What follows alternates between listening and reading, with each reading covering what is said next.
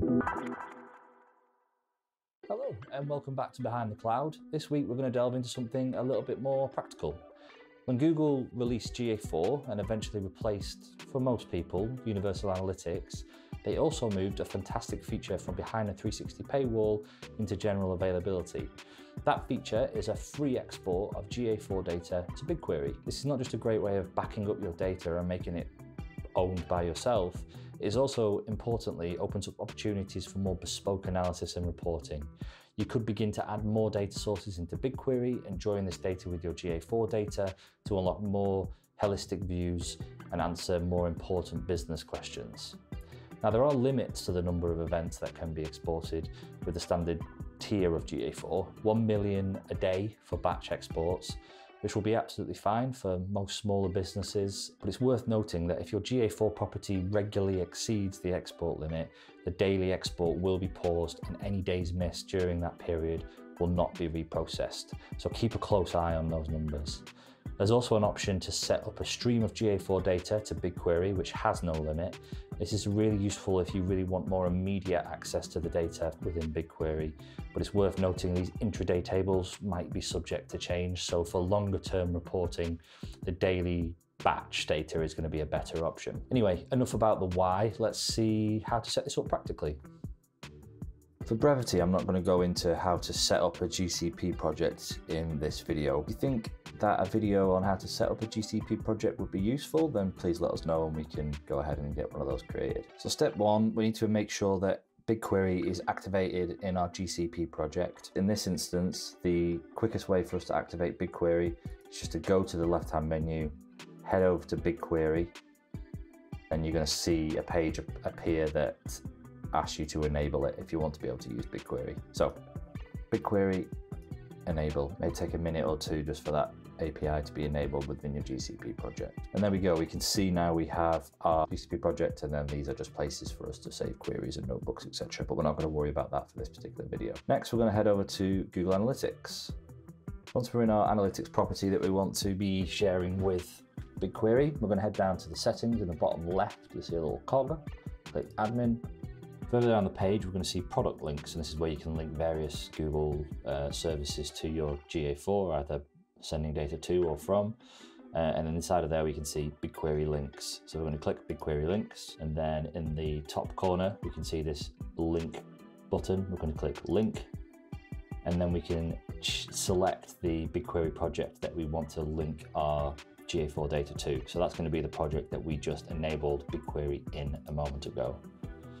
This project right here. Confirm. Next, it's going to ask you for where you want the data to be located.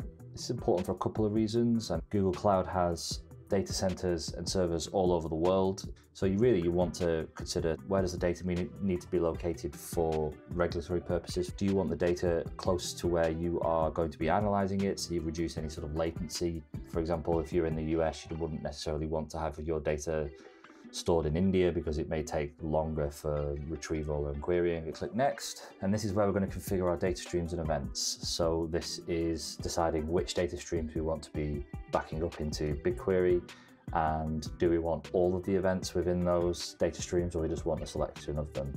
This can be useful when you're trying to limit the number of events that are going out. Obviously, if you're not on 360, you have this million daily event limit for the batch exporting, so consider this part carefully. For example, within this particular GA4 property, we have two data streams. We have a production and a development data stream. So I'm going to remove this development data stream because I don't need to be exporting that data. You can also add events to exclude that you don't want to be sent over, or you can specify them just by typing the name in if you've got that to hand. You can decide if you want to include advertising identifiers for mobile app streams, and then you can also decide what type of export type you want. So as I've already described, daily being those once a day drops of previous day's data, streaming being continuous exports of data but may be subject to change as more events come in and sessions are stitched together, etc., etc. So for our use case, I only need to do daily, but you could select both or one or the other. You can also export a daily user table. or daily user data, this would actually create two tables. So you'd have a pseudonymous ID table and you'd have a user ID table. The pseudo ID will contain a row for every pseudonymous identifier, and this data for a user is updated when there's a change to one of these fields. The second table, the user ID table, will contain a row for every user ID, and the data for this user is updated when there is a change to one of these fields. Data for unconsented users can be exported to this table if it includes a user ID. So we can export that just for demonstration purposes. I'm going to click next, and it's just going to give us an overview of everything that we've done. So we're linked up to our Brian Prod project. The data is going to be exported to the US. In fact, I'm just going to change that to the EU because I realized I didn't do so.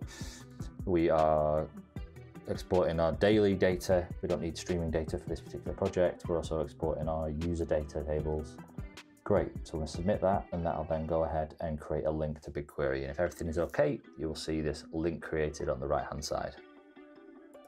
Once you have the link created, you can come in and you can see the totals of events that are being sent. So if you aren't sure how many events are going to be sent in your first link, you can keep coming in here over a couple of days, check. You will get notified if there's any breaches to the daily limits. And as I say, it's worth noting that any regular breaches of the daily limit are going to lead to pausing of the export, and then you're not going to be able to backdate that data that you've missed in the intervening days. So it's something worth keeping an eye on and considering how you're going to handle it if you start reaching those limits. And that should be that. So within the next 24 hours, we should start to see data dropping into our BigQuery table. We won't be able to see it in the project we've just set up because it may take 24 hours for that data to appear in our project. But if we look in this other project, you will see that we've got our GA4 data coming through. We have our event table, which is our batch data, and we have our intraday table, which is our streaming data inserts. And there we have it. We have our GA4 data batch loading into BigQuery, and we have our user data set up to be batch loaded into BigQuery. We can now go on and set up some nice analysis or join it with other data sources and build visualizations or whatever you want to do with that data. I hope this was useful for you. Please let me or Measure Lab know if you have any questions or suggestions. We welcome the feedback. If you haven't done so already, please like and subscribe to keep up to date with new videos that are going to be coming out very soon. Thanks.